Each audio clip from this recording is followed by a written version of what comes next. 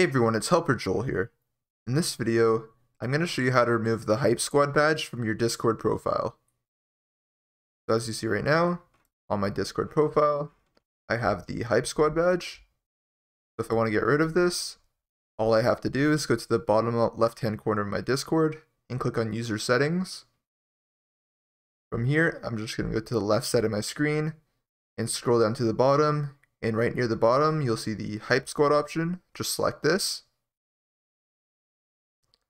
From here, if you scroll down right to the bottom, right near the bottom, you'll see the Don't Want to Be Hype Anymore option.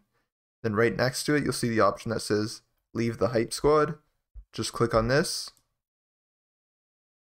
Now if I exit out of settings and go back to my profile, I no longer have the HypeSquad badge.